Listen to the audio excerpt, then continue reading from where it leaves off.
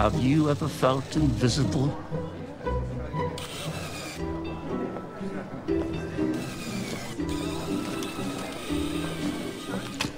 Once, I built a railroad.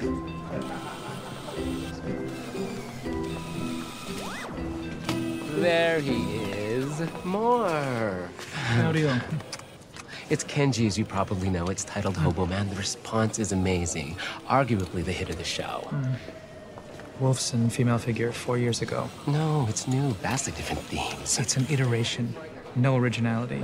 No courage. My opinion. Well, I absolutely respect the power of your point of view, but this encompasses on a global scale. There's just such a sense of now and in your face, which speaks to pop and cinema and economics. I mean, you can feel the winds of the apocalypse. I can't save you. We have a $4 million hold, a major bar in Shanghai. Will you be running a review today?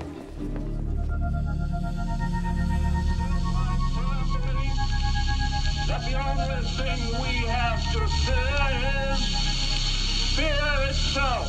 No. Be afraid. Be very afraid. There's nothing to fear except God. Whatever that means to you. Do I look like someone who cares what God thinks?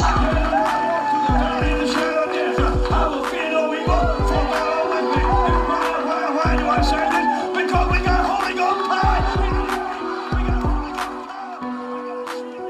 You're listening to a podcast exploring faith and fear, what scares us and what saves us. This is The Fear of God.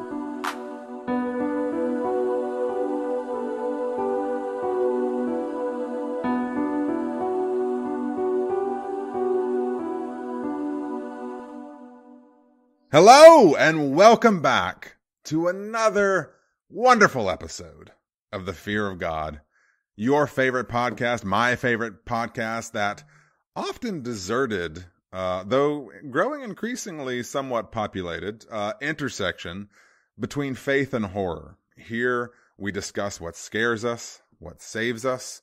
We find the holy in the horrific.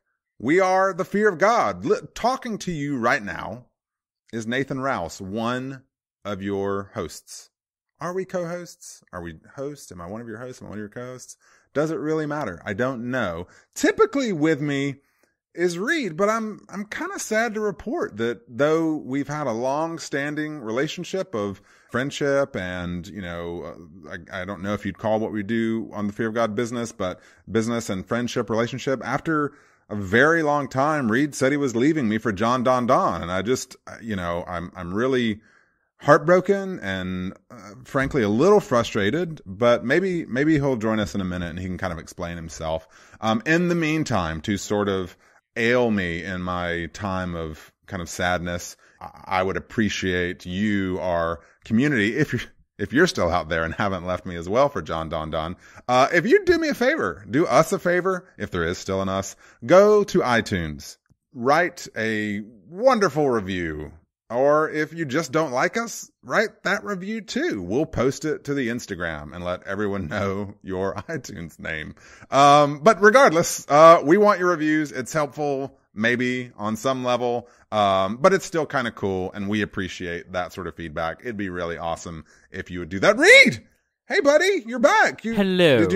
Did you and old Don Don, are y'all done? Me and Don Don, we are done. We are done. Darling, I'm so glad that we could have this little chat, but I do have to tell you that I will be writing a review of your opening, and it was quite derivative. Although full of the appropriate pith and vigor, it is somewhat derivative. So don't let that be too discouraging for you. I'm sorry you feel that way. I'll do better next time. Really? Worst film you ever saw? Well, my next one will be better. Hey, buddy. Hey, man. How are you doing? I'm good, Reed. Welcome back. I'm glad you haven't actually left me for anyone, much less someone named John Don Don. John Don Don. Really is a great name, though. It does remind me of Bob Blah Blah. Yes, Bob Blah Blah. Also a great name. I don't know if you're keeping up at home, Reed, but we are in week 3 of our current series, Netflix and Chills. Did we steal it from them? Did they steal it from us? It kind of doesn't matter. It's where we're at. 2 weeks ago, we did 1922. a wonderful little dark tale, morality play, if you will. Last week we discussed Gareth Evans' Apostle, and this week we're moving into the art world with Dan Gilroy's Velvet Buzzsaw. So Dun, dun, welcome dun. back, buddy. Thank you. Welcome back yourself. Thank you. Anything you need to chat So, about, well, or want to talk about, or want to get off your chest while we're here? As we're recording this, it's still some time away, but as this airs, this coming Sunday will be, the Super Bowl of the film world. It will be the Academy Awards. They will be hostless. They will be excising certain awards during the commercial breaks. Who knows? I mean, by the time this actually broadcasts, maybe they won't air anything. Maybe more changes will have happened. Maybe they'll been just like, you know what? We're just going to re-air the Grammys. That's all we're going to do. And you can read. How dumb. Like, what an embarrassment to people who, hear me, like things like award shows and entertainment industries, sort of like reviews for a podcast, in the grand scheme of things, are kind of blips on a radar. But for people who do actually kind But of they're very care a little important bit, to us, so please review. Yeah, I mean, well, yes, of course. Make sure you do that right after you're finished with this episode, or just pause it right now and go do it. What I was trying to say is, for people who like movies, and regardless of what you think about, oh, this movie should have won, that movie shouldn't, or the movies I want to see win or never nominated, whatever, it's still a fun event if you kind of plug in. It's still, if you like movies, something you at least are mildly paying attention to. Sure. And it feels like they are just like, it feels like they don't even want to do the Oscars. It's bad, and it all began with that Kevin Hart controversy. Yeah, which we don't have to get. Well, no, it began with a popular Oscar category, brother. Oh, that's right. That happened before that whole thing. Yes, yes, it popular did. Yes, it Oscar did. category, which I'm so glad they did away with. Joke. Yeah, that's ridiculous.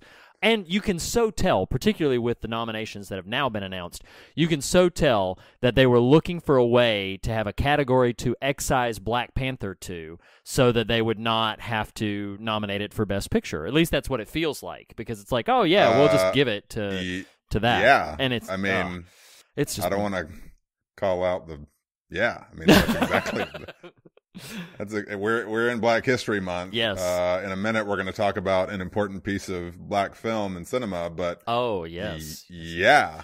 Hear me. I'm not trying to argue the case that systemic racism meant they wanted to put Black Panther in the back of the list, but yeah, it was a way to sort of, I don't know, divide the quote unquote art house stuff from the popular stuff, which. I mean, I don't know if we've had this particular version of this conversation on the show before, but I was never a huge fan of I can see an argument to be made in its favor, but when it initially happened, I was not a huge fan of them going from like 5 films to 10 anyway. It just feels like you're starting. Well, I've grown to be okay with it and appreciate its potential because really all that is just another way to get people to watch more of the movies they're after. And the popular Oscar, you could see where, I guarantee you, if they had gone through with that, things like A Quiet Place, possibly like Mary Poppins, some of literally the popular movies of the year get sort of sidelined there. But then kind of like, in my opinion, the animated category, what you start to do is potentially dilute what should be up against everything else. Right. Well, and it's like, I mean, they've always had their heads somewhat confused about this, because now, even with this current slate, you've got Roma nominated for Best Foreign Language Film, but then also nominated for Best Picture, and being the only foreign language film nominated for Best Picture, then isn't it a shoe-in for that film? And this idea. I don't know how. I'm sorry to cut you off. I don't know how Roma won't win Best Picture at this point. I mean, he and it have won almost everything. Oh, interesting. And that is, despite us being in a series about Netflix, Roma is one of the films I have not seen. Oh, really? Yeah. The biggest reason that I haven't seen it is because my wife and I like to watch them together, and just she and I have not had the opportunity to sit down and watch those. We usually try to catch up with at least the Best Picture nominees before the ceremony. Hopefully by the time the ceremony actually airs, we will have been able to do that. But yeah, we just haven't made it to Roma. We've seen a couple of the others, but yeah, just haven't clicked Roma yet.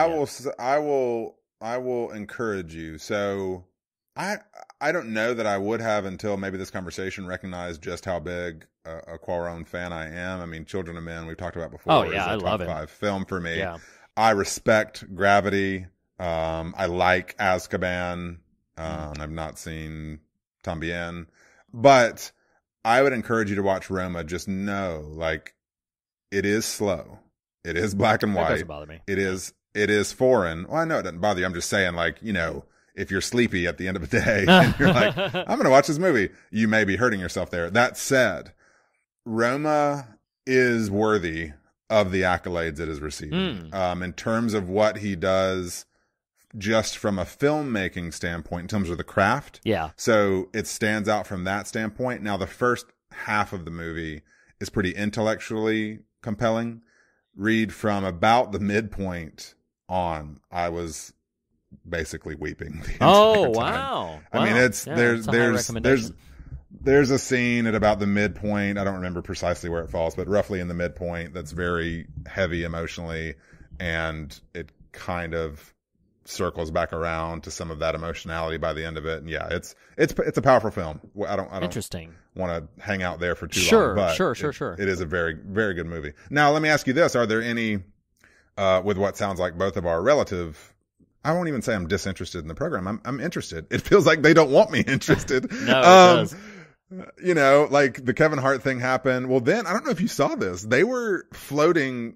I don't know if they'd issued formal press release or they just leaked to see how it would float or whatever, but they were floating having the Avengers host the Oscars. Are you serious? No, I didn't see that. Yeah. Wow. Yeah. Wow. Like for about a week or two, that was kind of the new buzz post Kevin Hart was, oh, well, which hear me, if you can get all those actors to do it, that is the juggernaut franchise of the decade. Yeah, of course. So, you know, it's going to get people watching it, but you know, good luck getting enough of those people to sign on to that. No kidding. No kidding.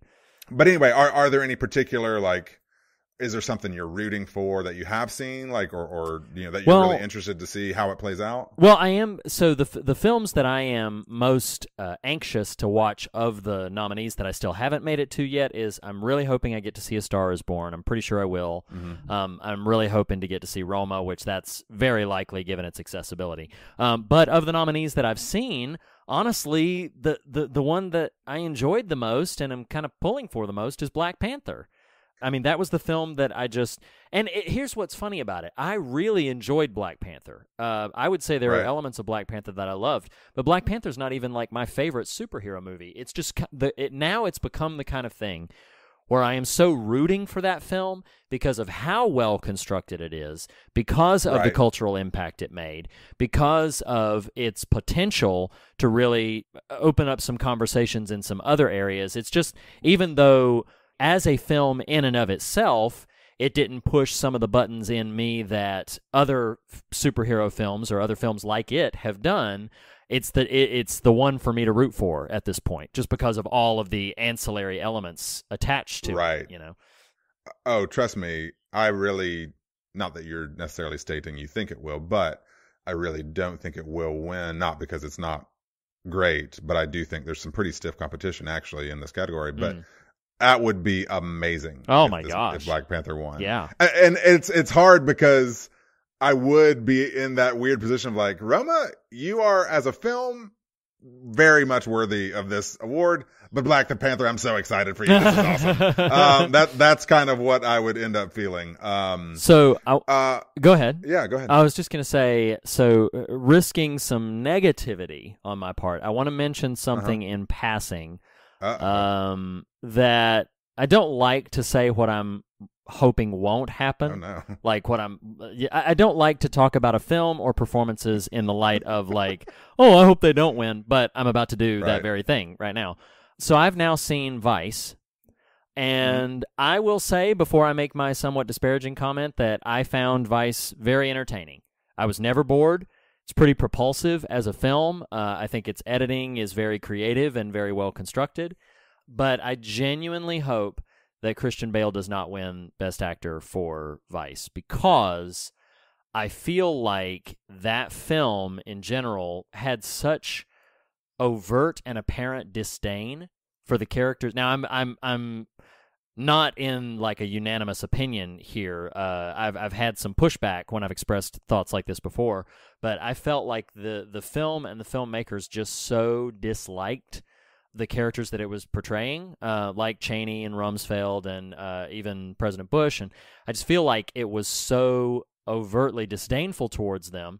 And then when Bale won the Golden Globes, you and I both have theater backgrounds, and I got into a little mini argument on social media about this, where in his Golden Globe speech, Bale had said, "I'd like to thank Satan for inspiring me to do this role." Do you remember that? Or do you remember hearing about that? Oh, yeah. And here's my feelings on that. We don't have to have a long conversation about it, but I certainly would invite pushback if you have any. The moment he said that, I like Bale. I mean, we've sung his praises on this podcast before. He's an interesting actor. He is, never fully like an automatic draw for me, but I'm very compelled and interested to see what he does next.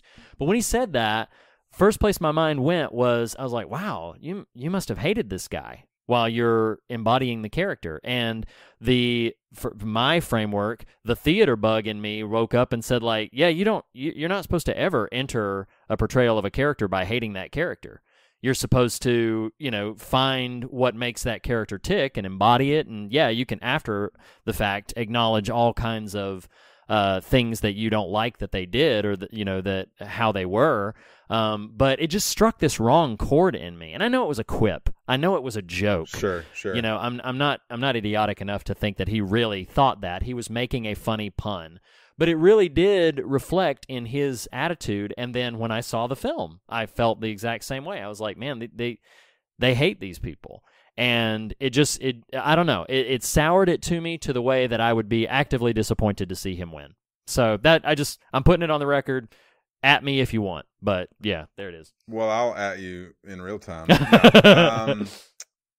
I did see Vice. The only best pictures I haven't seen are Green Book and Bohemian, but themselves, each of those plagued with their own sort of production woes since gaining wider recognition. I think that Adam McKay's style is not really my style, and so I already approach his films.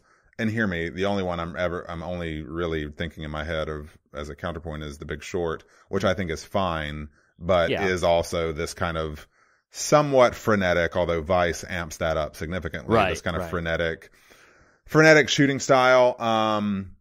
I do think there's a world where there's a more thoughtful version of what Vice ultimately is. I would push back a little on now. I'm going to say these things, and I've listened to Adam McKay be interviewed about the movie, and so I'm a little more empathetic just to the point of view, because you hear him talk about the sources he used, and there's some journalism. Like I understand your point. I think it's a little more well-rounded than maybe you perceived in the actual film. But again, this. Or rather, their intention was to show a more, which I guess this is the challenge, isn't it? I mean, you're effectively portraying, if 60%, if almost 50% of the events the character Bale portrays are legitimate, it's kind of easy to understand why they are so up in arms over the character. Sure, you know what I mean? Of course. And so I don't know. I just think it's one of those pieces that's so of the moment that it's hard to be objective about. I would not be disappointed to see Bale win. I love Christian Bale. I think he's a fantastic performer. But I do sort of echo, it's kind of expected at this point. It would be more interesting to me to see Bradley Cooper win, because unfortunately Star is Born I loved A Star is Born. I think it's a great film. I think it's incredibly well acted and shot and directed and written and performed.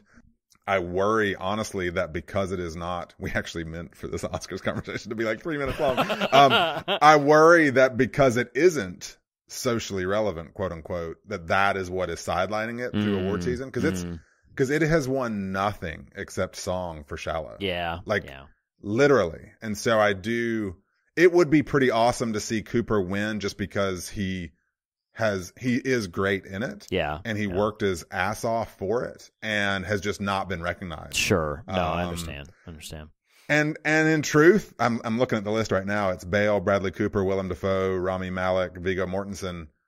I am neutral on Bale. I like Bale, so I will not be disappointed, but I'm neutral on him winning. I haven't seen the Dafoe performance, but it feels like traditional kind of Oscar bait. Sure. Yeah. I will be a little disappointed if Malek or Mortensen win, even though I like them both fine as performers. So yeah, I feel kind of stuck on that category. Yeah, I know, right? And that's the way, maybe to wrap a bow on the whole conversation, that's the way I feel about really the entire lineup this year. Like, I'm just kind of like, I'd like to care. I'd like to care more than I do. I'll just put it at that. Like, I'd like to be more invested than I am. And as you pointed out, it feels like they almost don't want me to be. So, I don't know. Yeah. Well, I will say, though, I mean, I said it a minute ago, I do think there's some great films in contention. I don't even necessarily mean all of the best pictures. I just mean across the board. There's some really good films here. Now, I can't get away from this. So, apocryphal Fear of God story, we may have at one point have recorded an episode that never saw the light of day in which I, like The Last Jedi of a year and a half ago or whenever that was, I got impassioned. I did likewise for another film that I have not had the chance to return to. Reed, I honestly care less. Who knew you could actually feel this way as a film fan? I care less about the best picture category. If I thought Panther was going to win, I would care a lot. Sure. But I don't think it is. So I'm more just kind of interested, but I care less about the best picture category than I do the best animated feature category, because brother, oh my gosh. Into the Spider-Verse has been knocking it out. Yeah. Not only is it a fantastic film, and it is fantastic. Sorry, any haters out there. Oh man, you know who you are. Haters out there, this is a fantastic film. I love you. But he's not talking about me, for those of you who are confused. Right. No, I love that one hater. This is a fantastic film. It is thematically just a knockout. It is stylistically ambitious. It is substantive as the day is long. I'm telling you, you and I have made conversations about this over the years on the show and off it. Like, Pixar has some competition nipping very, very strongly at its heels from a studio perspective and in terms of just content out there. I'm thinking of Kubo and Laika, although their upcoming one, it looks a little like a step backwards, but Spider-Verse won animated feature of the Golden Globes. It won, there was another, was it the DGA, some other one of the guilds it just won at. It will surprise me at this point if it doesn't win, which is absolutely thrilling. Yeah. Because it deserves it. So wonderful. You know, even if you had other hyper strong contenders going against it, it would still be very difficult to convince me that it would not deserve winning Best Animated Feature. So I will be just, hey, Fear of God listeners, if you care about the Oscars and you watch it that night and Spider-Verse does not win, just know I'm like screaming and cussing because that's the only one I super care about. Yes, so I hear that. Anyway, so the Oscars are coming up, and that's our not too brief thoughts on them. But yeah, I mean, I guess in the spirit of that, I guess it's that time again to ask, what you watching? What you reading? What are you listening to? What are you listening to? What are you listening to? You know, the things I don't know that I'm going to want to be able to do in a moment, and because we just had this big Oscars conversation, I wish I could figure out. I don't have the musical brain to do this as quick as someone like you might, and I don't know that you're familiar enough with this song to even do it, but to be able to sing Whatcha Watchin' to the tune of Shallow would be baller. Would be so baller. If I had ever heard Shallow, I've never heard it. Are you serious? Well, I haven't seen the movie, so I wanted to wait to You hear the don't have to soundtrack. have seen I that know, movie. but I wanted to wait to listen to the soundtrack. Oh my gosh. Till I watched the movie. I'm gonna get there. Oh my gosh. You need to play it. It is absolutely and utterly irrelevant to our entire episode, but you need to play it as our outro music. I'm not gonna do that. I know. I'm just kidding. That's funny. But I will give mad props to you. We're recording the day that the Apostle episode, not the Apostle, but the episode on Apostle released. And my brother, my Downton Abbey brother just blew it up. I love it. So what you watching? What you reading? What was the one we did where Split. I mean, not Split. Glass. So in like fashion, Reed, we sort of planned ahead and have a mutual what you watching. Yeah, there's something we wanted to talk about. Yeah. So this is so funny.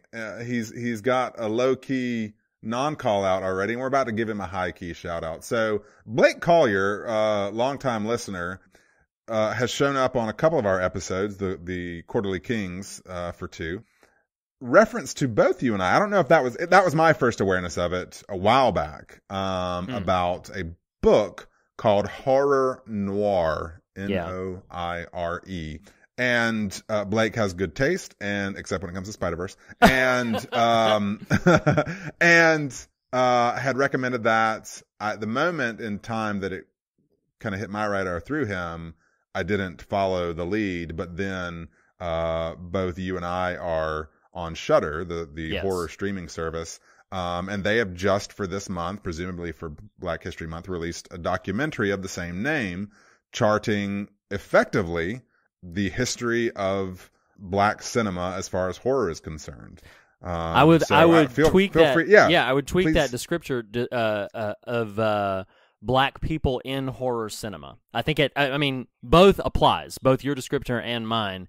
But I feel like it's very about the treatment of black people throughout horror cinema history, and from a character standpoint and from a production standpoint. Exactly. No, exactly. And it's interesting because, like, I was not aware of it being a book. I had heard about it through Shudder, through being subscribed to Shudder, because every so often they'll drop something in that's just like a promotional trailer where they'll just say like, hey, in about 2 months, get ready for this. And so, they had done that for Horror Noire.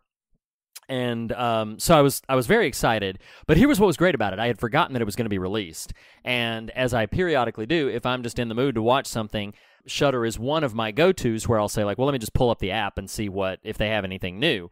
Well, I happened to pull it up like the night before its official release date. So because I'm on the West Coast, if I open up the Shudder app at like sometimes 7 or 8 o'clock even, they've already dropped something that had an official quote-unquote release date of the next day. And so I opened it up. I can't remember exactly what time, but I saw like, oh, wow, Horror Noire is already there. I was looking for something to watch. This is a no-brainer. I'm just going to dive right in. And I want to hear your thoughts on and the experience and everything, but I mean, I was absolutely blown away. I was really, really captivated by it. I feel like it's an exceptionally well-constructed documentary. I feel like it is sensitive to both the intellectual side of things and the sort of critical element to things, but then also has a tremendous amount of just fandom and fan geek love for horror cinema and for some of these milestones, these landmarks along the way. It's poignant, it's informative, it's thought-provoking. I loved it. I loved everything about it. I've wanted to revisit it almost since the day I saw it. Well, I want to give some quick props. So the book was written by, and she has a PhD, a woman named Robin R. Means Coleman. You can find her on Twitter. She's also featured very heavily in the documentary. A producer of the film who also features very heavily is a woman named Tananarive Due, D-U-E, and it's directed by Xavier. I don't know if it's Bergen or Bergen, but it's B-U-R-G-I-N. Regardless, they have done a real feat. I don't know if you know this, but as I have started to, there's a way in which much of my fear of God life has existed only in relationship to fear of God. If that makes any sense. Yeah. But, maybe kind of Fear God 2.0, and just as I've started to embrace what we're doing a little more heavily, I've started to venture out a little bit and see, hey, who else is out there doing what? There's a whole, like, African-American woman world related to horror. Like, there's several Twitter accounts of African-American women and featuring and talking about horror movies. It's just really fascinating to me. I do have this whole, like, oh my gosh, I've grown up so ignorant, and I'm almost 40 years old. And, you finally start broadening your horizons. And it's like, oh, this is really fascinating and really cool to hear. So as far as the documentary is concerned, it's just really cool to hear not just the personalities I just referenced, but they feature explicitly, Keith David is on there. Yeah. And what's the gentleman's name who was Candyman? I can't Tony remember. Todd. Tony Todd, Yeah. And Who I as met. well as just...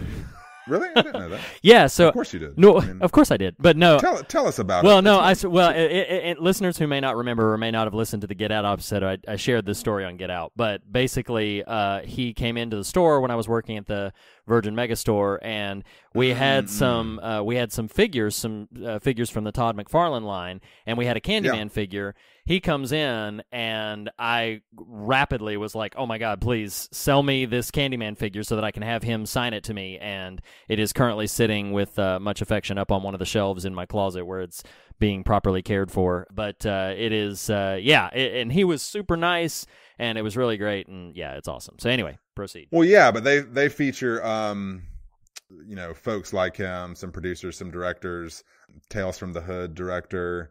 I don't know. I actually, you and I texted a little bit. Part of this just comes from having a full life, and it's hard to have foresight on some of these things. In hindsight, I wish we had done, and maybe, put a pin in this for next year, do for Black History Month, a run of some of these movies they reference. Like, watching Horror Noire, I was like, I'm kind of intrigued by, some of the movies they profile. Yeah, oh yeah. And that would be kind of cool to do. I mean, hashtag Horror Noire. I would love that. I know. No, that'd be awesome. I would love that.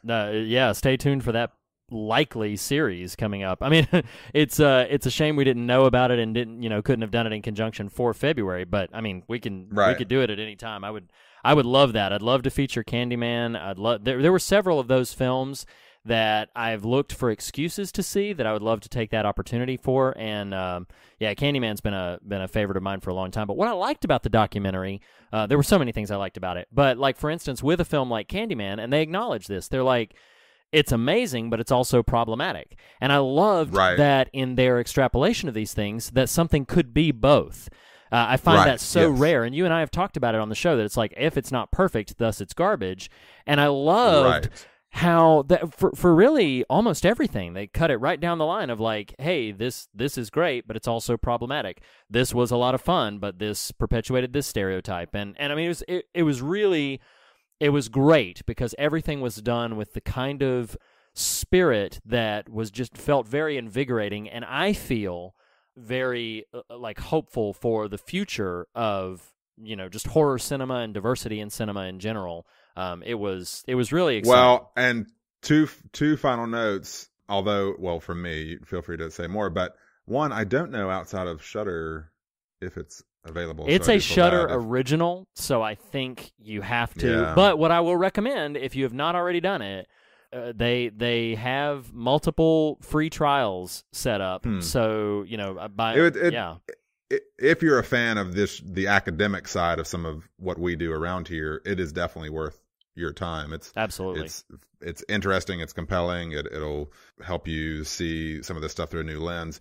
I do want to comment though on two things. I don't have the character's name in front of me, but it was beautiful seeing the impact the character from Night of the Living Dead had. Oh my gosh. That was really powerful to watch everybody talk about. What was the character's name? Do you remember? I don't. Ben is the character name. Dwayne Jones is the actor. But I loved that line, and it was funny because it's the actor. I don't know if you recognized him. The actor who says what I'm about to say, the quote, was the guy Kincaid, I think is his name, from Nightmare on Elm Street 3. And when it pulled up, and Ben's character from Night of the Living Dead is like, "You're the boss down there. I'm the boss up here."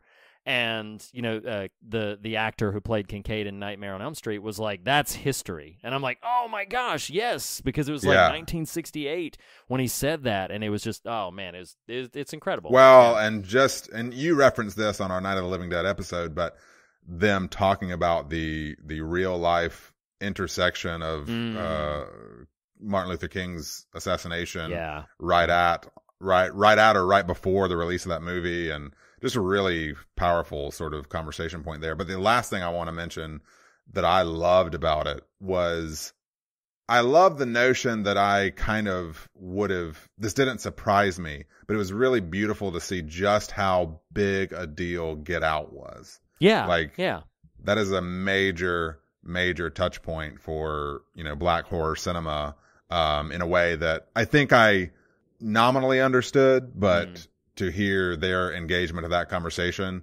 And for our listeners, Jordan Peele is featured heavily in it. He speaks and is referenced multiple times.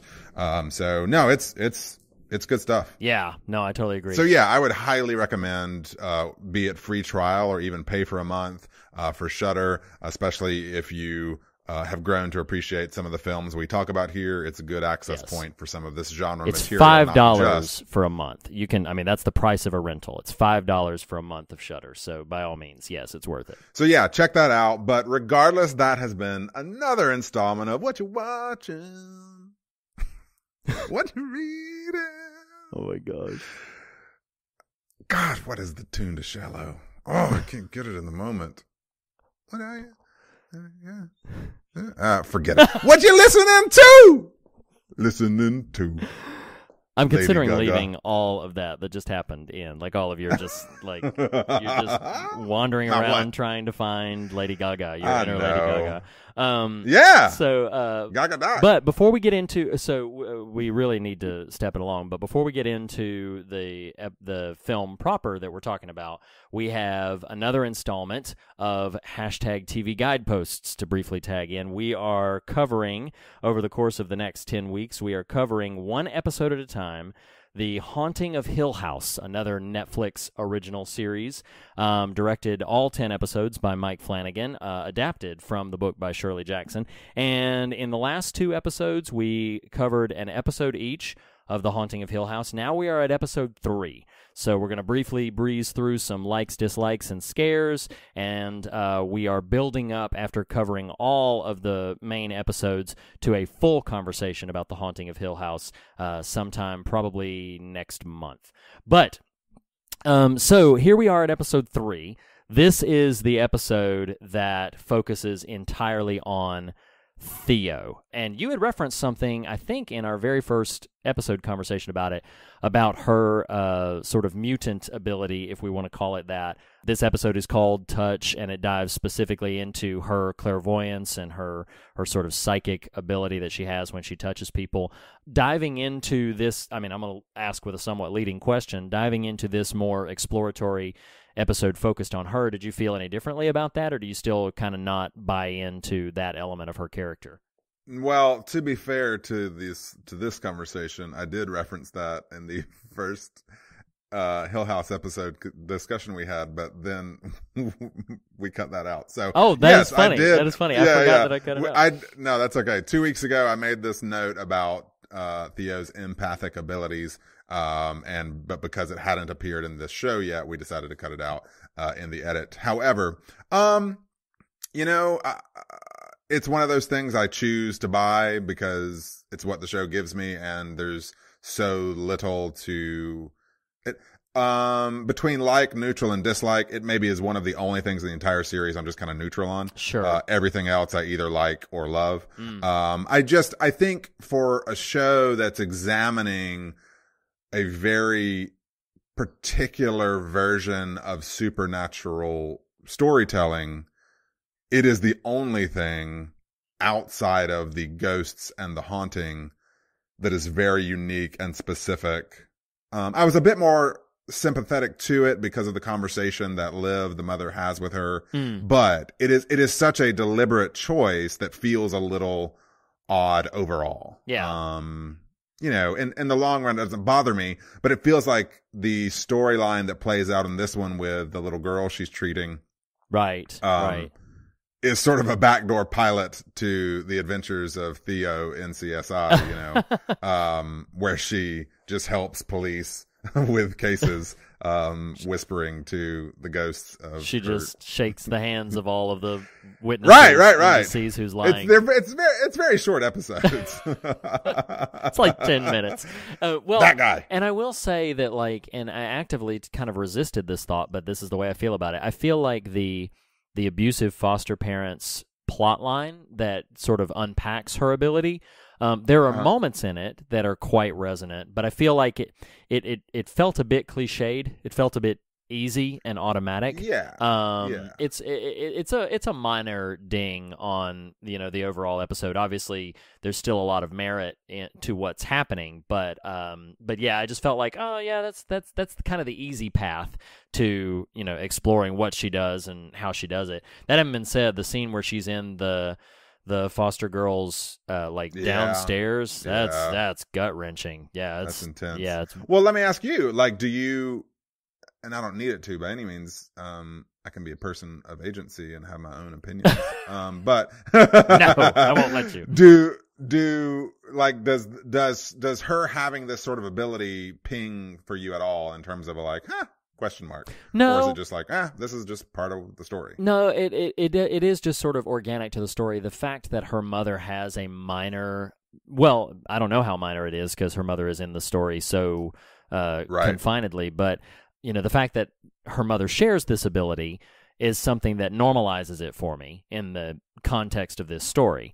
And so, yeah, I mean, it doesn't really bother me as a character condition, and because we're already dealing with the supernatural, it doesn't hurt the believability of the remainder or the, you know, sort of surrounding elements either. I think it would feel somewhat out of place if this was, you know, just a straightforward family drama with, you know, family histories and no other supernatural element, but then just this one child has this clairvoyant ability. I'd be like, that feels asynchronous. But in a show like this, it really doesn't. In fact, you would almost imagine that one of them would. And I can't remember if it was, because the book is dramatically different, and I have not reread it in some years, but I think one of the characters, and it might even be Theo's character in the novel, is a clairvoyant, is a psychic. Well, that would actually help me a little more to know it's kind of sourced from the original material, just because, and again, it like, ultimately, like I said, it's more of a neutral than a dislike. Sure. It's just, it feels very, you know, a bunch of humans plagued by spirits, and then this one human who has a supernatural component to her sort of being. Sure. So it kind of stands out in that regard. Though, as a pure, like, technical note, we've alluded a little bit to kind of the Netflix version of TV over our time on the show, and I feel like for all of the positive Netflix brings in terms of new content, and I mean, it's not really in question anymore that they've kind of reshaped the, you know, film and television industry. Sure. I mean, 10 minutes ago, we're talking about Roma, which is about to probably win Best Picture. Right. Like the game has changed. The conversation is done in terms of its relevance, Netflix's relevance. That said, this particular episode, a little less than next week's episode, which features Luke, I am so loving revisiting the show that it disappoints me. It further reinforces to me the pitfalls of the Netflix TV model. And what I mean by that is the TV model for Netflix, for good or ill, encourages binging. Yeah. What binging discourages is thoughtful consideration and examining puzzle pieces. Think about a show like Lost, which, yes, is kind of the tip of the iceberg in terms of quality of this kind of storytelling.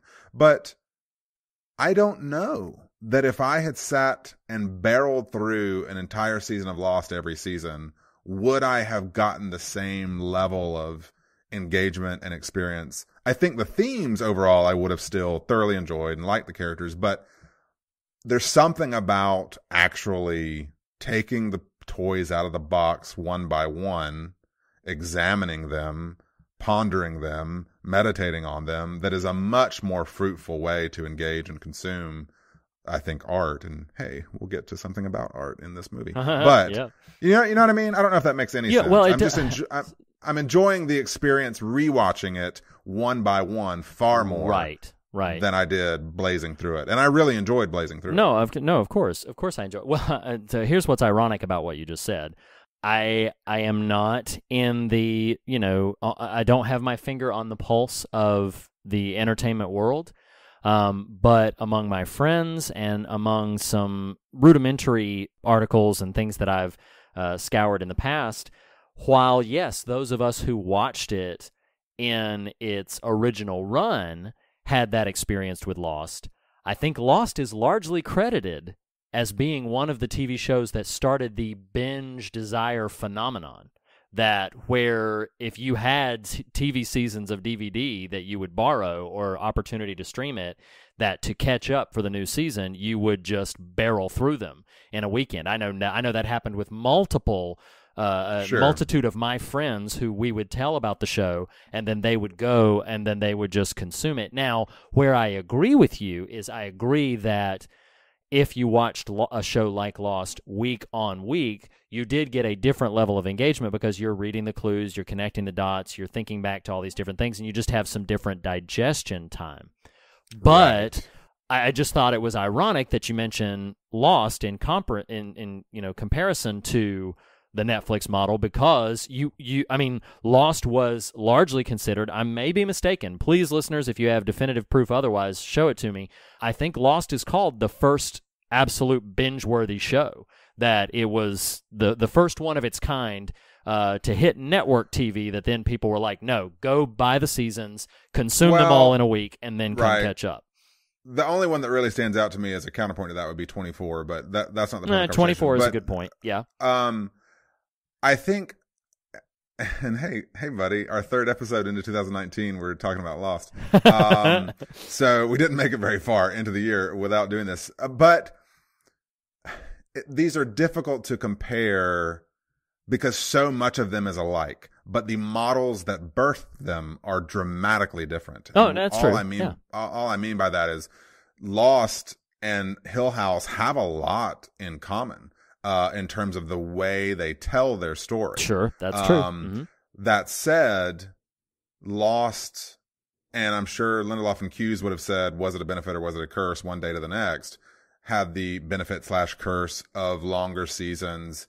It's funny, I would wonder, and this really isn't an episode about Lost, but we're always game for that conversation. I would wonder about people's reaction to the end of Lost who binged it versus who were with it for a long time.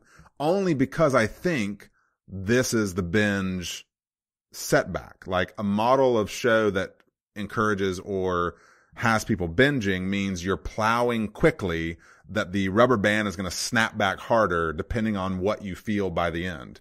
Because if you had people, this is purely just theorizing, if you had people binging Lost very quickly, and then, anyway, I would just be curious what the ratio of those who kind of mulled it over a long period of time and thus kind of enjoyed that experience and were a little more softer towards the end and or really loved the end versus people who binged it very quickly. Anyway, I'm sorry. Go ahead.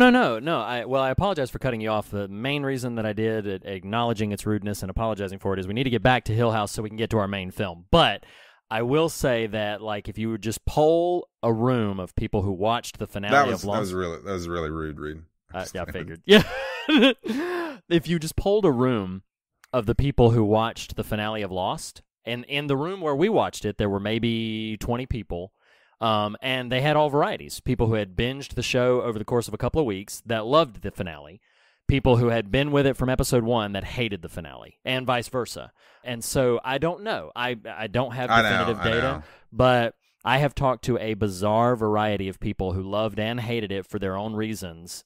But I do feel like, to sort of attempt to close the loop on the binge model conversation, the problem right now is that in a streaming world, network may be the way you engage with broadcast television, but eventually it's all going to be binged because eventually it's all going to hit a streaming platform. Even Hulu, which refrains from releasing all of its episodes at once, releases once a week, but then they're all there. Then they're all available. Well, sure. And so, Yeah. so it's like at that point, the choice is basically yours if you want to do what we're doing and parse out an episode at a time, or if you want to, just plow through it.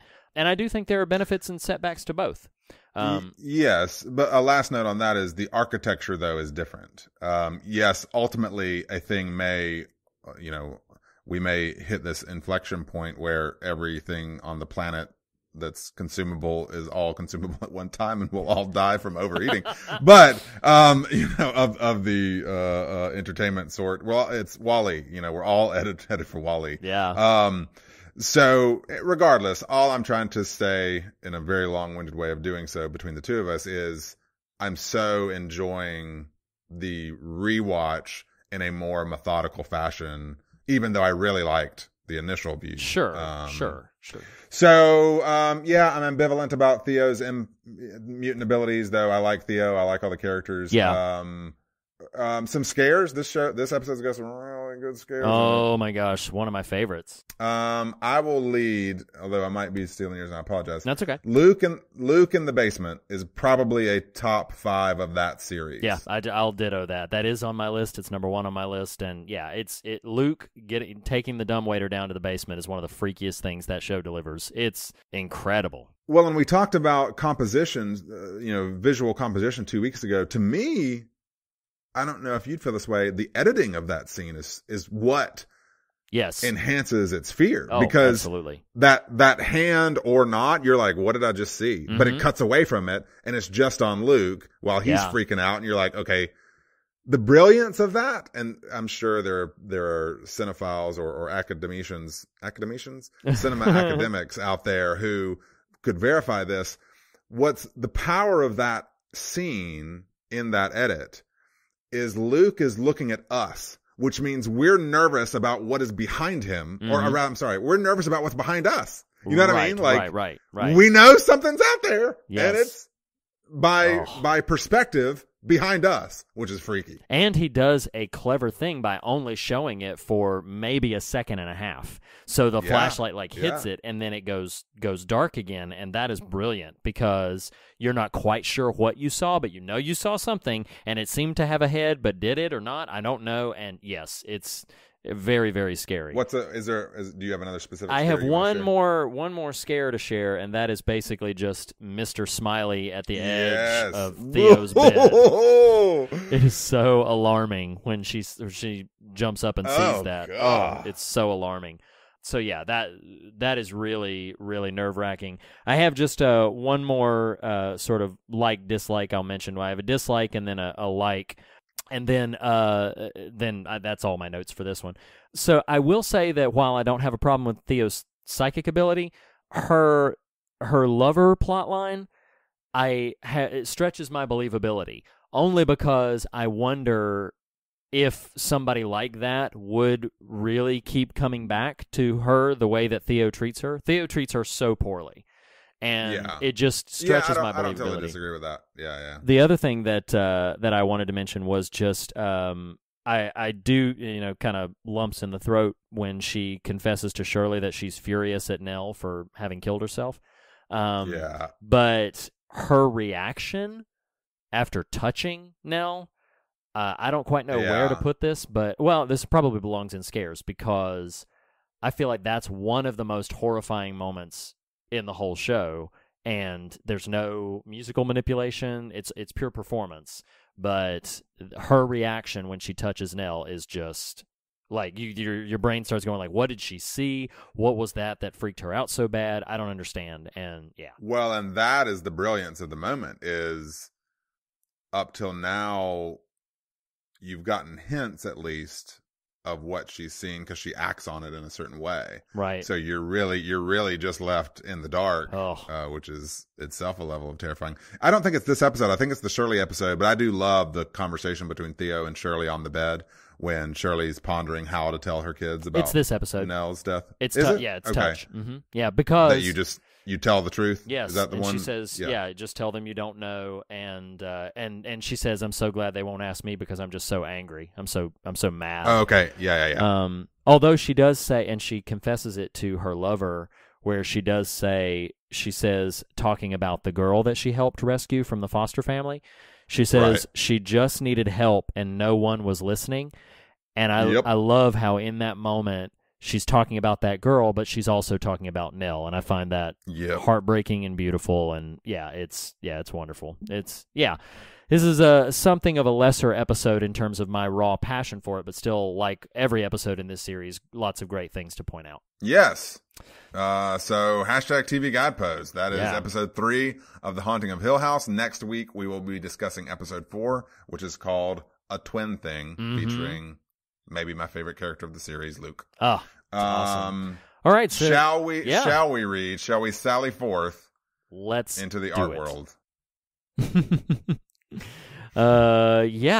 So this film and our coverage for it, this was one of those rare moments where you and I kind of had a conversation about we're going to dive into something, and we chose to cover it not having seen it. Just we were doing this series, we wanted to sort of surprise ourselves and have a piece that neither of us were very familiar with, and just sort of enjoy the experience together. We've done that a couple of times on the show. We did that with Mother. Quiet Place was pretty fresh for both of us. But what was your basic feelings about? I have just like one or two little trivial notes, but what were your basic feelings about Velvet Buzzsaw coming out of it? Well, it's funny. I feel like you just were very courteous just then and not throwing me under the bus. Well, no, of course. I know. So I joke about how I trust Reed when he chooses older films, that have stood the test of time in the horror genre that I'm just unfamiliar with. And then the one time I'm like, hey, Reed, this has just come out. Let's watch it. I like Jake Gyllenhaal. Let's check it out. So it's Netflix. I contended hard for Velvet Buzzsaw, and if I'm perfectly honest, was very untaken with it. So there's conversation that will be had, but in terms of my energy, this is terrible, Reed. Like, that's not me assessing the movie. No, of course. Maybe. Yeah. I watched it with Stephen Haregrove. Shout out Stephen, who's been referenced once or twice over the life of the show. And if not for company, if not for the show, I might have turned it off. Wow. I was that just kind of like blah. Just disinterested. Well, I don't know. You have these pieces of media you watch sometimes where the first 15 minutes will be such a good indication of flavor. Sure. That you sort of recognize, it's never really going to deviate from this particular flavor that has already established. Sure. And I was just kind of relatively out on the flavor I was getting after 15 minutes. Gotcha. That I just was like, anyway, so. Interesting. Yeah. No, that's all right. So, that's all right. No, were don't you, feel bad. Were you kind of, are you in on the Velvet Buzzsaw? I'm a little in on the Velvet Buzzsaw. Really? Yeah. So here's the thing. I did not. Obviously, Dan Gilroy, the trio of Dan Gilroy, Rene Russo, and Jake Gyllenhaal, previously paired for Nightcrawler, which is an electric, I love it, mesmerizing film. And so I kind of, you go in with that pedigree. That's certainly a lot to live up to. But there is something about the way that I approach streaming content in general. I will say this. I lean a bit more complimentary towards direct-to-streaming content. I don't know why. I think probably part of it is just sort of, the weight of expectation. It's available to me. I don't have a ton of hype surrounding, whether or not I'm going to enjoy this or not. I'm just going to take what the film gives me and see how I feel about that. So, but I definitely recognized some of its flaws. Some of them I'll mention, but I kind of enjoyed it. I kind of enjoyed it quite a bit. And when we get into theme, for about the last 45 minutes of the movie, something really began to ping in my heart that I will further unpack when we get to that point of it. But yeah, I did. I liked it quite a bit. It's not the type of film that I would champion and be like, oh my gosh, please rush to Netflix right now and see Velvet Buzzsaw. But yeah, I think I'm going to be pretty favorable towards it. Wow. So one bit of trivia, and then maybe we can get into some of those likes, dislikes. I don't know how much post watching research you did, but I didn't pick up on this until after the fact, and I read this in a little trivial excursion where it said that most of the people who are killed by a piece of art or a work of art that they actively show contempt for in the film. And I thought that was really interesting. So the character, obviously, well, huge spoilers for Velvet Buzzsaw. It's on Netflix. Nathan didn't care for it. I kind of liked it. So take that for what you will. Here come spoilers. So, like, Jake Gyllenhaal dies by the hand of that hobo man. And then Rene Russo dies by the Velvet Buzzsaw tattoo that's on her neck, which she says she regretted. The Toni Collette's character dies by that sphere, which she kind of scoffs at when she sees it for the first time. So I think with the exception of the everyman worker who drives the truck and then the art just sort of all attacks him. Right. I think with the exception of him, they all die by a piece of art that through the course of the film they've actively expressed contempt for, which I found interesting. I don't have much to say about that, but I just thought that was kind of interesting. For the only other piece of trivia that I have is that for a film that feels like it was somewhat I won't say the film feels thrown together, but it does feel very spontaneous. It doesn't feel like it had been gestating in Gilroy's mind for very long. It appears from some of the interviews I've read that he put a ton of thought into this particular story, and that there was a tremendous amount of research into the art world, a tremendous amount of sort of intentional thematic exploration that he was trying to unpack, which again I found interesting, and maybe some of which I tapped into with some of my thoughts. But well, yes, and in fact, I didn't do a ton after watch research, but honestly, what tipped me over to campaign for us to cover it was listening to an interview with him. Oh, really? Interesting. Like, okay. Yeah. So I heard him interviewed, and I was like, oh, I want to check that out even more now. I am just a avowed Jake Gyllenhaal fan, yay Mysterio. I do enjoy Nightcrawler. I love Enemy. I've just written Donnie Darko. You and I watched together almost probably 20 years ago at this point. Yeah. Like, I really enjoy the guy. And so he is a draw for me regardless. I think I don't mind. I'll say my sort of critical statements. So if it's okay that we can sort of consider this like dislikes, that are going to sound super harsh. I don't feel passionately about them, but there were moments where I was like, this feels like an X-File without Scully and Mulder. It just has this kind of like USA movie kind of like, because I don't disagree with you. Like I think Dan Gilroy is talented and he's a big names guy, which I'm a fan of. Friggin' Gyllenhaal's character's name is Morph Vanderwalt. Like, what a great name. We joked at the top of the episode about John Don. Yeah.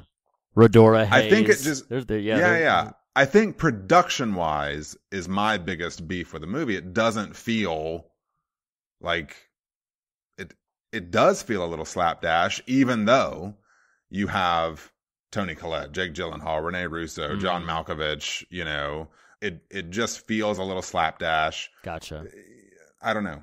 It felt about as surfacey as some of the characters it was portraying. Interesting. Okay. Yeah. Mm-hmm. Which hear me, like I'm not like, I don't like hate the film. I don't want it to come off that way. I just am so like meh about it. Yeah. I can understand. And I didn't think it was scary. It just had that kind of like late 90s catch it on cable TV kind of feel to it, in a way that was a little disappointing for how much I had talked myself into hopefully liking it. Gotcha. Basically. Well, and I don't disagree with your description of the tone.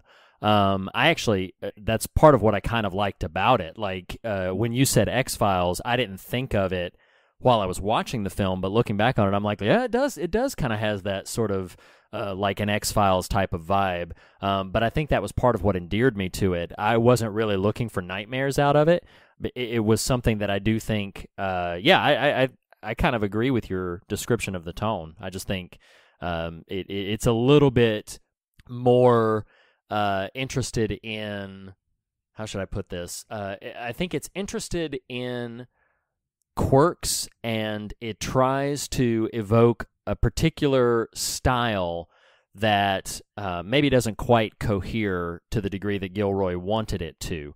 I do kind of like, in my likes dislikes, I do kind of like the quirky characterizations of all the people. Each of the people feel very distinct.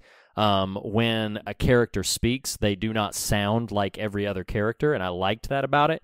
And I mean, obviously there's some very outlandish characterizations, particularly from like Toni Collette plays a character named Gretchen, Jake Gyllenhaal himself, even Rene Russo, who's, you know, kind of one of the most straightforward of that bunch. There's still some distinction in how their language is crafted, how they carry themselves, and so I kind of appreciated that. I will say, go ahead. I agree. Scripting wise, it's strong. If I have an ultimate beef with it, it's just production wise feels pretty weak. Go ahead. Sure. No. I understand that. I will say, and I'm going to save some of this for thematic stuff, but the character of Pierce. Probably Pierce or Piers. Malkovich's character. Yeah. He's great. His not only does he really bring it to the scenes that he's in, but his character's arc might be responsible for half of my star rating on this film. I can see that. Because some of what they do with him...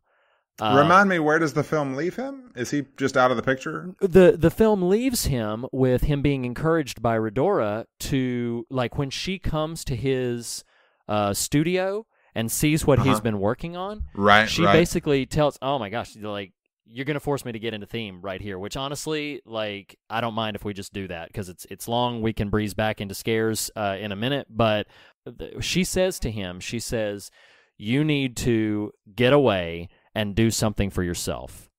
And so that's the last scene in the film that we see him. But as the credits begin to roll, then we see him. That's right. Yes, I did love this. Drawing in the sand as the tide continues to come in. Yep. And I have a lot to say about that scene. Yeah, so that's basically the arc that he goes through. He's struggling. He's sober now. And they even make a comment very early in the film where they say, yes, sobriety has not been kind to him or good for him. I think Gyllenhaal's character says that. Sobriety has not been good for him. And so then when John Don Don, fun name to say, shows up and is like, okay, I'm ready to sell everything you've got. And he sees a solitary piece, one piece up there. And Malkovich is like shooting basketball while he's watching the guy. And you see it in Malkovich's face too, where he's like, this is what I'm up against. All down in the basement, they're making tons of replicas and revisiting old wells for previous work. And up here, it's shallow and it's empty, and I can't do anything. And Don Don obviously is like, okay, and just sort of doesn't know how to compute that. Right. But then I loved that when Redora, Rene Russo's character, sees that, that's the advice she gives to him, and she gives it to him in very much like a friend to a friend, not an art dealer to an artist. She very much tells him, like, you need to get away, and you need to just do this. And as a brief note, because we haven't explicitly done this, the loose summary of the movie, as we just alluded, Rene Russo's character is an art dealer. She has a gallery. Malkovich is an artist who's been very successful previously. Gyllenhaal is the critic. Toni Collette is an aspiring, sort of, I guess, an aspiring dealer, right? Yeah, kind of like a freelancer in that. Yeah. Yeah. So it's kind of just all about this world of art and commerce and what is valuable from an artistic standpoint, thus what becomes valuable from a monetary standpoint. So I am not going to disagree with any sort of read, especially you, of the film that's like, no, it's got some interesting things it's having a conversation about. Again, production wise left me a little lackluster, but I will say, I don't want to pivot you too far away from theme, so I want to hang there. But I will say one of my absolute favorite things about this movie is that someone uses the word ensorcelled. And I was like, that is an amazing word. I do know you love the words. Yeah, for followers along at home, it means to bewitch. Jake Gyllenhaal. That's a big puzzle piece I left out in terms of the summary. Kind of a low-key player in the story stumbles upon this treasure trove of an artist's work that then starts to kind of haunt and attack through kind of mystical means other characters in it. Well, Gyllenhaal, while observing one of these pieces, while looking into the camera, says, "I am ensorcelled." Yeah. I was like, you go, buddy. Me too. Well, and that's an important distinction, because the artist that they discover, this character that we haven't mentioned yet, ironically, named Josephina, she is perpetually sort of poor time management. She's late. She works for Redora. Redora demotes her and then ultimately just basically fires her. But then Josephina sort of wins her way back by discovering the art of this man that lived in her apartment building. And this man had left instructions for all of his art to be destroyed. But Josephina breaks into his apartment. I can't remember if she breaks in or sneaks in, but she gets into his apartment and steals all of that art so that it is not destroyed. They then discover, because this is a horror film, that some of the paint that was used appears to actually be human blood, presumably, possibly the artist's own blood. And then, as the characters begin to become ensorcelled with the artist's work, then they find that not only his art, but other pieces of art begin to come alive and attack them, as it were. Which does sound a bit silly, sort of when you break the premise down like that. There's a little bit more artfulness to it than that.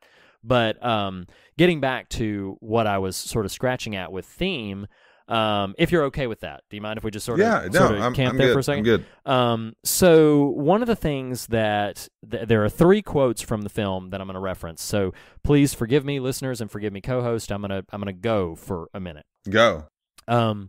So there's a line where Gyllenhaal's character is trying to talk to Redora, Rene Russo's character, and he's trying to warn her that he is having hallucinations. And when he says that, he says, something is going on here, and then she says, all art is dangerous. Mm-hmm. I wrote that down. And then there's a moment earlier in the film, I think it's very early in the film, that something stood out to me where he himself, who, as you mentioned, is an art critic, Gyllenhaal says, I think in that opening art gallery, I think he almost mumbles to himself, critique is so limiting and emotionally draining. And I was like, wrote that down too. Oh, see? Yeah. Okay. And then there's one other quote that I'm going to bring in, and it is when Josephina is desperately trying to get another artist named Damrish to not leave Redora's sort of art dealership fold. She's trying to urge him not to leave, and she says, what does art mean if it can't be seen? And that was when, it's not quite the... Well, and actually, Reed, if I can interject, the literal line Sure. is, what's the point of art if nobody sees it? Oh, okay, yes, okay. So, Yes. yeah, because I couldn't quite remember that quote, so I had to just sort of go back after the fact. So, what is the point of art if nobody sees it? Well, I'm going to tell you about a Ray Bradbury short story, okay? There's a Ray Bradbury short story called Picasso Summer, and it's one of my probably 5 favorite Ray Bradbury short stories, and he had a multitude of them, and most of them are quite beautiful. But in Picasso Summer, there is a man who is disillusioned with his life, strained in his marriage, wandering aimlessly through his middle years. And he is vacationing in Italy, wanders onto an obscure portion of the beach, and runs into Pablo Picasso himself, the legendary artist. And this man runs into Picasso drawing pictures, beautiful works of art, in the sand. That's what he sees Picasso doing. And then Picasso looks up at him, and they share a moment. It's been a while since I read the story, but they share a moment where basically Picasso kind of, looks at him, acknowledges his presence, and then kind of in a sideways glance kind of way, looks down at the art and basically, asks what the guy thinks. He doesn't, they never exchange any words, but he's kind of like, yeah, what do you think? What do you think of this? And the guy is just stunned. I mean, here is one of the premier legendary artists in the world drawing pictures in the sand, and like, what do you say to that kind of thing? And he's just like, yeah, he's captivated, he's mesmerized. But the way that story ends, the way Bradbury's story ends, is the man is sitting at dinner across from his estranged wife, and he's sitting there, and he begins to become very emotional as he listens out the window, and when his wife asks him what's wrong, he says, "Nothing, I just hear the tide coming in." And oh, wow. It's powerful. It's powerful. Yeah. And so when I saw, and I don't know if Gilroy reads Bradbury, I don't know. I don't know how direct of a connection this was.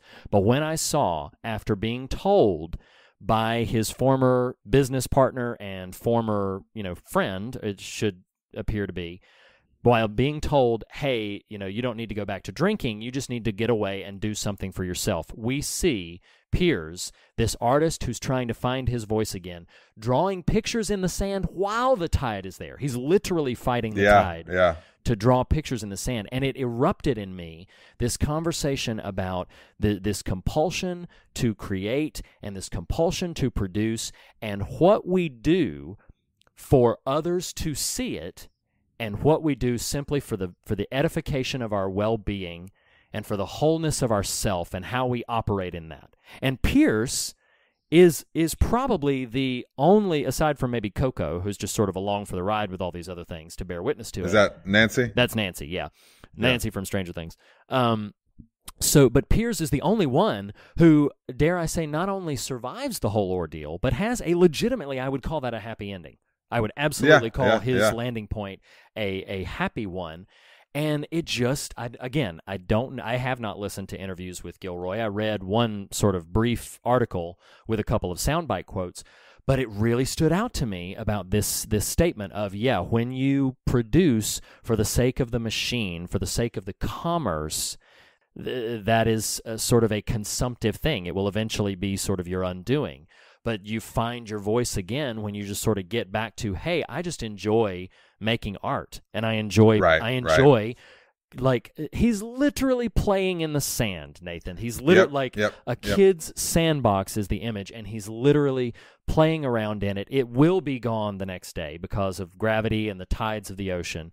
And it struck me as so beautiful. It really connected with me. And I would probably, again, as I said earlier, give maybe half of my eventual star rating to the admittedly brief moment of this film, but I think crucial because it is what we see over the credits. It is Gilroy's choice. Yeah, it's a final statement. Yes, it's what we are meant to be left with on this film. So I don't think it's throwaway. Anyway. No. I would agree with that. In the interview I heard with him, he doesn't reference that end point specifically, more production, general production ideas, but he does talk at length about how fascinated he became with the art industry. And it's real specific to talk about this. And our takeaways are similar, though while it subconsciously pinged for me, the Malkovich finale was more revelatory for you consciously, but nonetheless, I am on board with where you're going there. And there's something there's various strains I'm going to try to pull together here, but I had the thought a couple years ago, or at least wrote down the thought of how critical our culture is, and the difference between criticism and creation. And there is a limitless volume of criticism to be found in our society, in our culture, especially in the amplification age of social media. There is a limited, I think, volume of creating.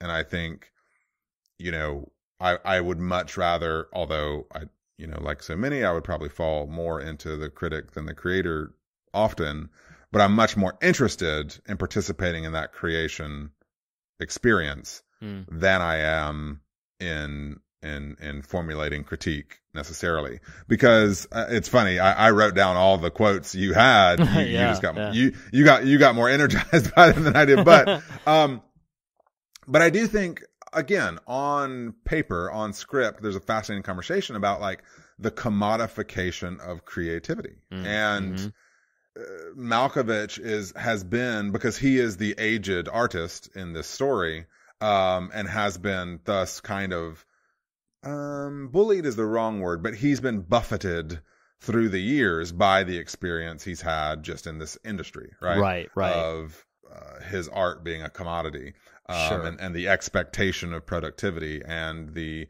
degree to which, because it's him, right? Who is it? His stuff that basically Redora gets a tip and Gyllenhaal provides the critique and suddenly it elevates, or maybe it's just generally speaking, she's kind of making that happen. But regardless, Malkovich is kind of buffeted by this industry over the years and is finally kind of a pulp by the end of it, until he's encouraged to go draw in the sand, as it were. Yeah. And I think, honestly, my final thought, Reed, in terms of piggybacking on where you're at, you identify something, and I want us to play here, if we can.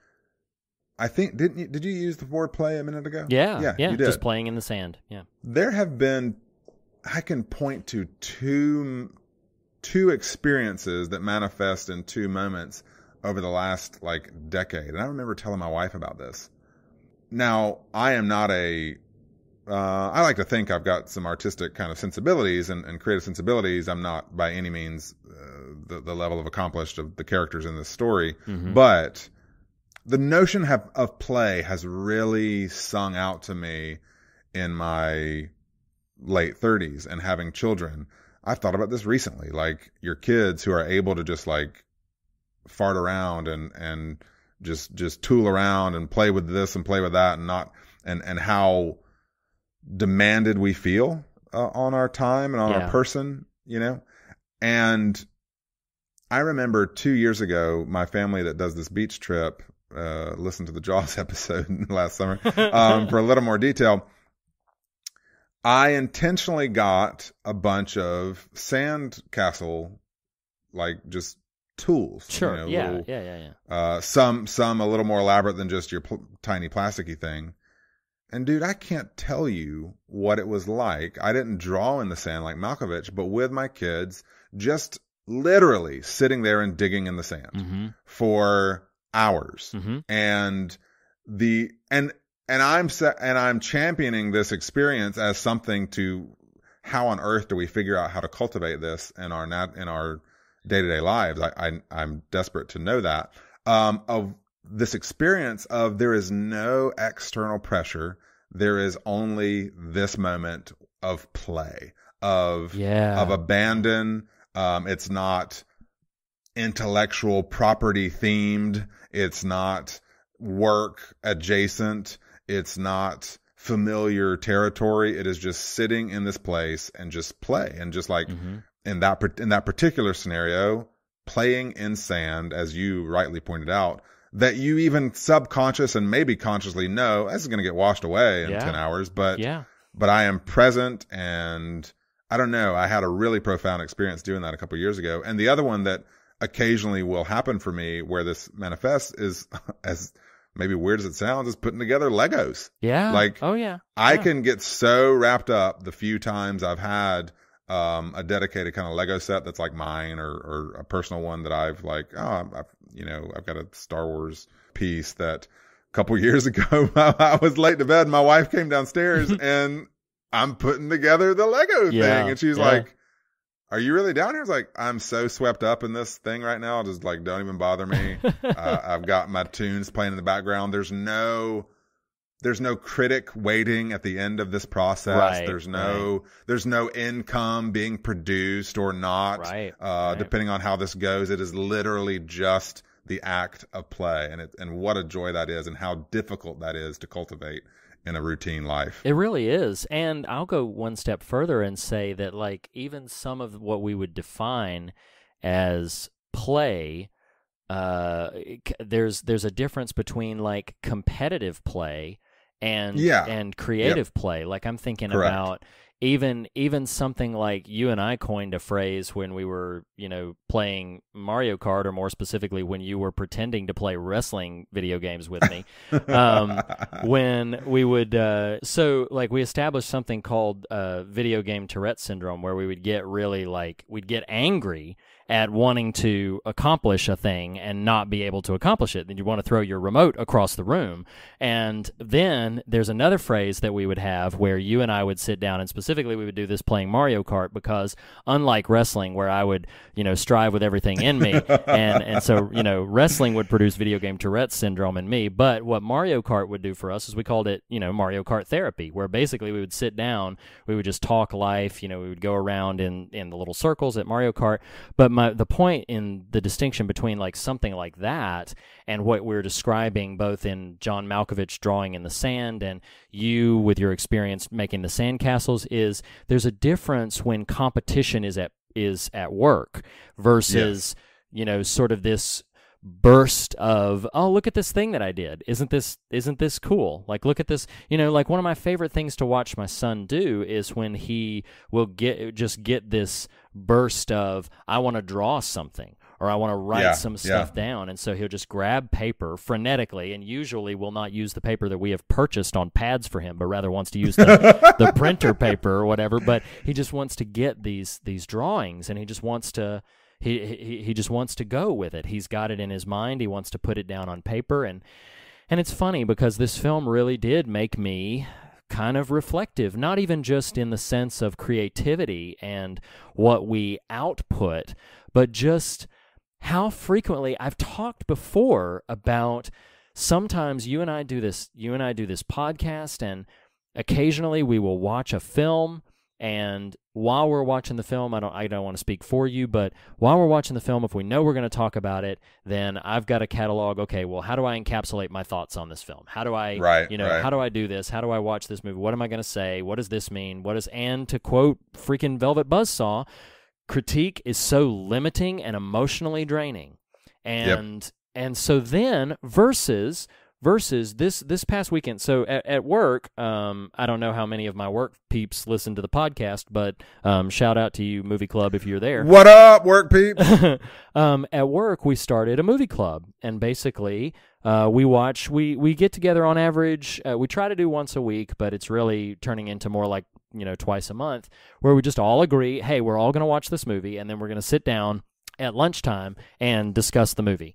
And so the movie on the table recently was Raiders of the Lost Ark, which a couple of people had never seen, and I was like, oh, it's the original Indiana Jones. And so, for the weekend, I watched Raiders of the Lost Ark. I'm going to sit down because I'm going to talk with my movie buddies about Raiders of the Lost Ark. And then I was like, you know what, I like Indiana Jones. It's been a long time since I've seen Temple of Doom. And then I watched the whole series. I watched Temple of Doom, and then I even went on to watch Kingdom of the Crystal Skull. And so, wow. But here's the thing is just this experience of, I don't have to report to anybody about this. Sure. Yep. I don't have to, we watched Raiders so that we could discuss it later, but these other films are just I'm just watching them because it's been a while.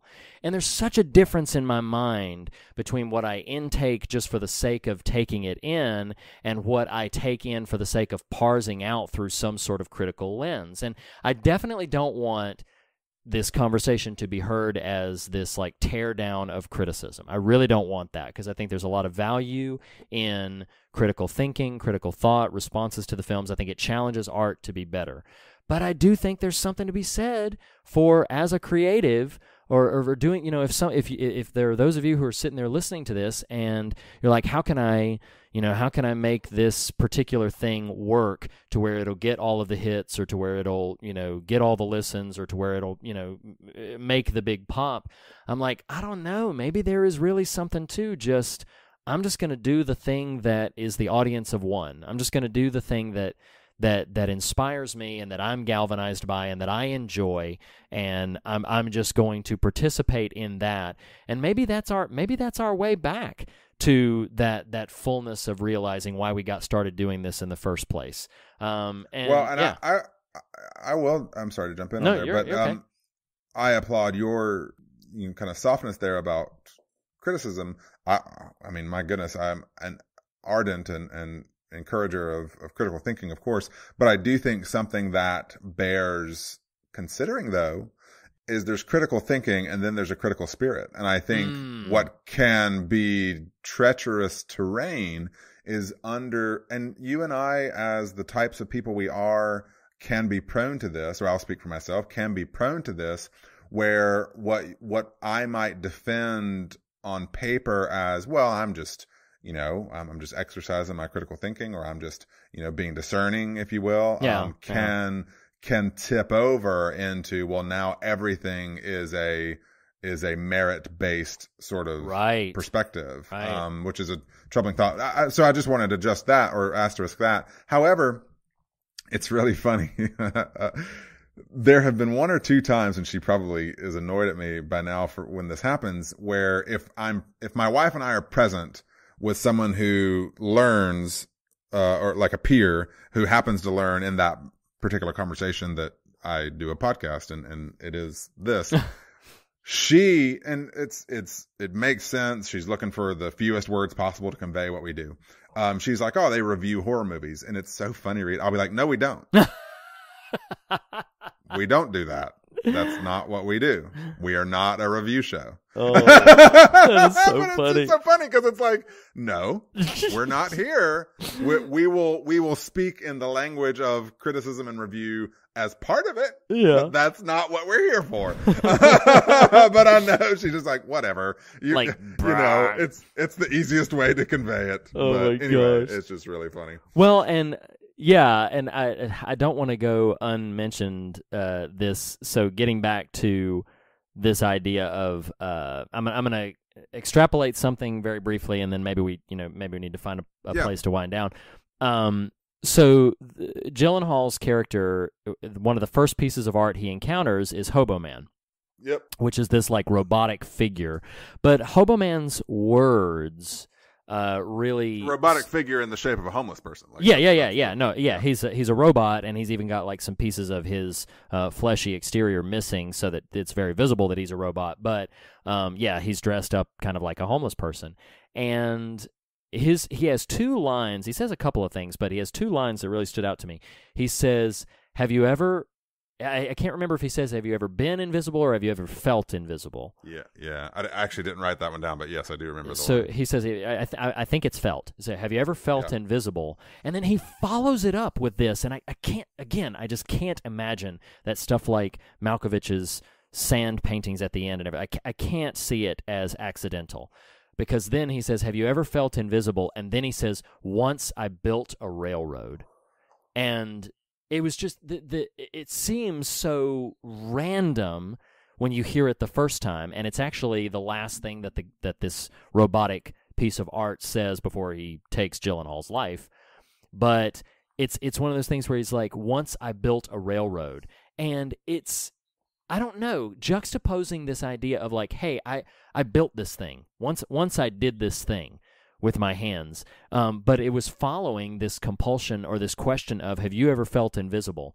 And I would venture to say there's something to be explored about the fact that Malkovich out there on the beach, he's alone. I mean, we don't know how close he is to population, but he's alone on the beach, and therefore at that moment rather invisible, just he himself building this thing. And I don't know, there is this big massive thought strain that is bubbling up in my mind about this occasional compulsion. Maybe I can wrestle it in with a scripture. Maybe I can wrestle it in with a Bible verse. So, I have thoughts on what you just said. Sure. And I'm worried, but I'm worried my thoughts are going to derail your intent of your scriptures. No. I've got that. No, I've got the scripture pulled up. So you go ahead and share your thoughts. I also love that 2 weeks ago you said, I'm not going to feel beholden to the show scripture every week. And you're well, no, because it just popped up. Playing. Yeah. I know. I'm playing with you. The haters out there are going to be like, see, Nathan doesn't like the Bible. That's not at all what the takeaway there. I do. The Hobo Man's line, do you ever feel invisible? I once built a railroad, or how, what was once what I built a railroad. Once I built a railroad. So I feel like you're subconsciously touching on this, and I want to bring it to the fore, in an attempt while we try to bring this to an end. Mm-hmm. I think the value there and why Malkovich's scene should resonate even more for you than it already does, which is a lot. Hobo Man is saying, I once did this thing, but it doesn't matter anymore. I did this thing as a commodity. I did this thing for a societal purpose, but I'm invisible because no one knows that I put my hand in this. I am nothing relevant to that railroad anymore. Yeah. I am invisible.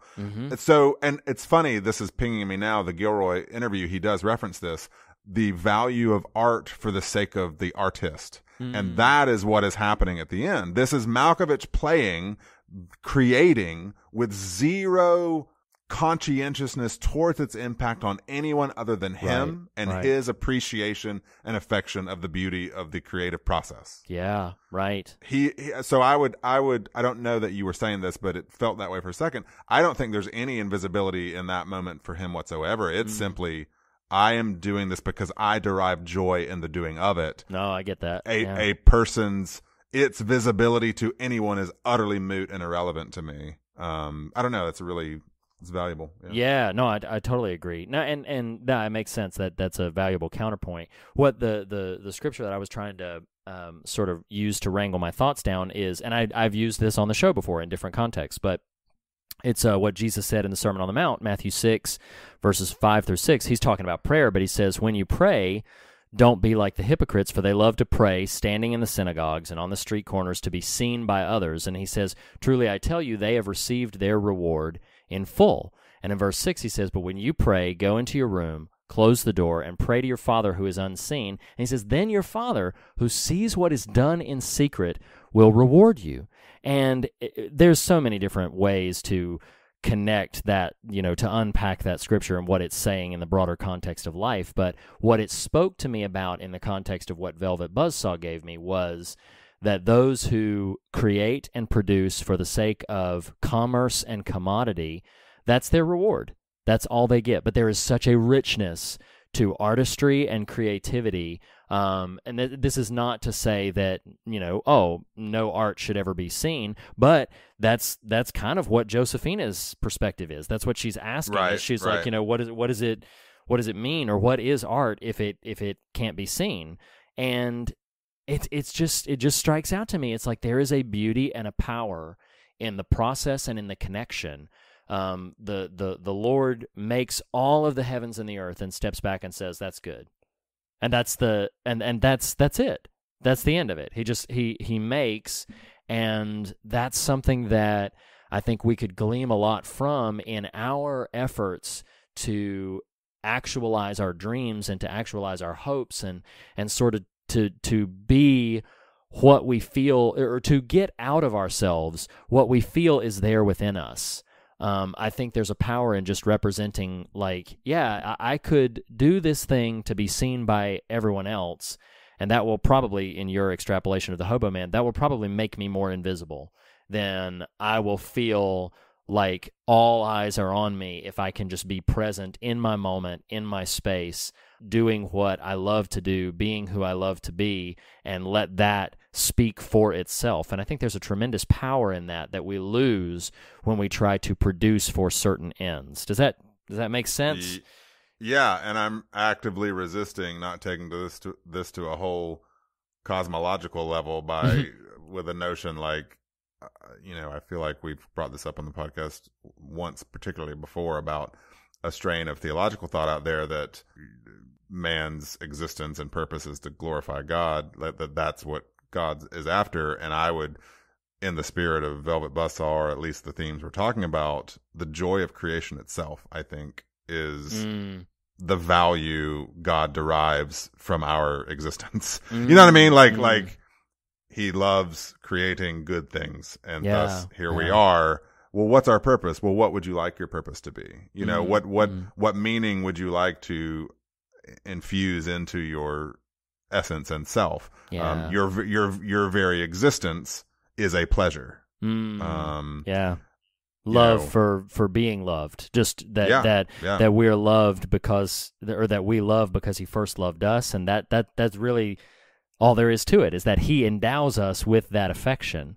And it's powerful. You can take this to so many levels, like, the act of creation that Malkovich is exercising. Think about your own children. Like, you don't have kids because you want them to be a good commodity for you one day. You know what I mean? Like you have kids because there's joy that you want present in the world, and that is a good enough end in itself. No, and it's absolutely. maybe the highest end, you know. Yeah. Malkovich knows the tide is coming in, yet still the act of creation is a joy. And there's a lot to be taken away from that. I'm sure that you would echo the same thing about your daughters, but few things, if anything, brings me more joy that my son would do for me or tangential to me than when I just lay down on the bed and he's like trying to get to sleep and he just cuddles up next to me or something. Sure. Like there's so much just full and vibrant love in that moment that asks nothing of either one of us. It is purely just that affection for affection's sake. And and I think that we lose a lot of that even in our spiritual language, in our spiritual sort of identities. Just this comprehension that the Lord, as we would express it, as I would express it, as I feel we both believe, that the Lord just loves you, like He just loves you, and the desire of anything, if anything, is probably first and foremost just draw near, be close, and that is what. That is where the desire probably begins and ends, because what can we do that would be impressive? What could we do that would be anything of any sort of magnitude against what we believe the Almighty Creator has done? But there's just that affection of just draw close, be close, play, enjoy, be fruitful, multiply, do what enjoy what I have gifted you to enjoy. And it's there's a power that I feel like we too often lose because we make it about other people's validations, other people's recognitions, other people's visibility, and other people seeing and hearing, instead of when, just going to that quiet place, that secret place, and just being. And man, oh man. So I'm on board for Velvet Buzzsaw. Well, shall we go to the fog meter then, Reed? It is time. Let's go. To go to the fog meter, developed specifically and most recently for 2019. The fog meter, we are going to assess Velvet Buzzsaw on a fear scale, from a scare standpoint, and on a God scale for us, a substance standpoint. And then we'll assign a metric to it, and then we'll have a little bit of a recommendation conversation. Yeah, exactly. So I'll start. In terms of my fear quotient for Velvet Buzzsaw, I might give it honestly a 3. I don't think it's very scary. I think there's honestly, Hobo Man at first appearance is very off-putting and, he's alarming. And kind of unsettling. But something about the tone, the further it gets, the less kind of some of the scares really worked for me. So I think I'm going to land at a 3 on the scare quotient. Yeah, I'm not far off from you in terms of, like I said, I wasn't really expecting nightmares, and I think there's some suspense moments, there's some freakiness to it, but I'm going to land on a 4 for the fear factor, as it were. Now, substance is tough because I'm actively torn in this moment about how much did I bring to this and how much did Gilroy infuse with it. I'm gonna err on the benefit of the doubt side because I think Gilroy, from what you've extrapolated about some of the interview you heard and the brief things that I've read, I think he put a lot of thought and time into this. So I'm going to give this a full-blown 6 on the substance meter. I think there's plenty here worth gleaming beyond just the rudimentary, superficial sort of surface level thing. So 6 for me on the God meter. I think relative to other films we've done, that is fair. I think I'm going to land at a 5. I feel like it's measured. I feel like I feel like at the top of the conversation, I might have actually been hovering more towards a 3, but the conversation has pulled it up a little bit. So I'm going to land at a 5 on the substance meter. All right. So that means in our newly minted fog meter, which definitely has different layers to it than the previous metric we had, we actually give Velvet Buzzsaw a 4.5 out of 10 on the fog meter, which is, feels almost like a ding, but that brings me to my next question, which is, in general, and I think I know your answer, but in general, would you recommend this film? No.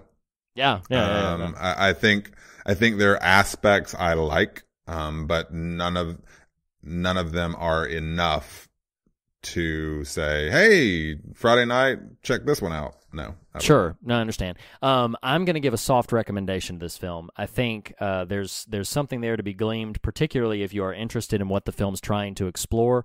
Obviously, I gleaned a lot from it, so I'm immensely glad that I saw it. Might even revisit it at some later date. So I'm going to give it a not a wholehearted recommendation, but a soft recommendation from me.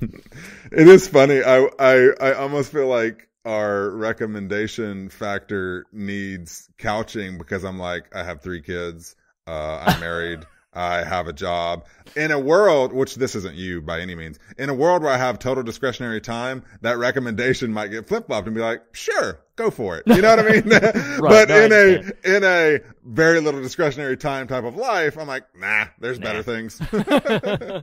All right, well, there it is. There's our conversation about Velvet Buzzsaw, entry number 3 in our hashtag Netflix and Chills series. Ladies and gentlemen, check it out if you will. And then we will see you guys next week when we are talking about a film that you have likely seen if Netflix's reported apparently have. Yeah, if their reported demographics are to be believed. We are diving in to the behemoth of the streaming service. The Sandra Bullock starring Bird Box is next week. So if you are one of the 4 people who have not yet watched Bird Box, then check it out, and we will meet you back here next week. Nathan, thank you so much for having this conversation. And I personally, you're welcome, brother. May be in the minority, but I personally want to thank you for compelling me to see Velvet Buzzsaw because it gave me a lot to think about. You are welcome. And if that's, hey, art for art's sake, brother, if I take joy out of your joy taking. All right, everybody. We'll see you next week. See you next week, guys.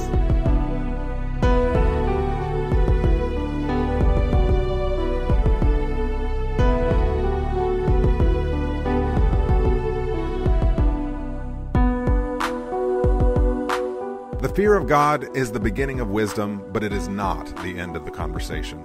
You can continue this conversation in a variety of ways. On Twitter, @TheFearOfGod. On Instagram, @FearOfGodPodcast. You can like or follow us on Facebook or join the Fear of God Facebook discussion group. Follow Reed on Twitter @ReedLackey and Nathan @TheNathanRouse. Email us at fearofgodpodcast@gmail.com or visit morethanonelesson.com to comment on the official episode posts. And lastly, if you listen to us through iTunes, we would greatly appreciate a rating or a review. Thank you for listening. We'll see you next week. Hi, everybody.